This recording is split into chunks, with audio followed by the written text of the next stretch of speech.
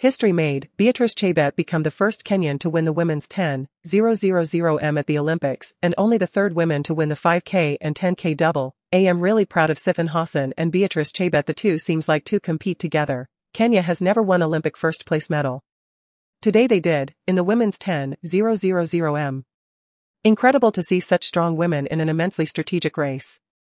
Kenya Beatrice Chebet with 30 minutes and 43.25 seconds won the first place medal. Nadia Battocletti Italy with 30 minutes and 43.35 seconds won the second place medal, and Sifan Hassan Netherlands with 30 minutes and 44.12 seconds won. Kenya's golden girl strikes again. Beatrice Chebet is an absolute sensation. She's clinched another gold medal in the 10,000 making her a double Olympic champion in her debut games. This is history in the making for #Kenya and #Team Africa Women's Athletics. Their exemplary performance makes Kenyans across the world immensely proud. Their achievements continue to inspire and uplift the nation.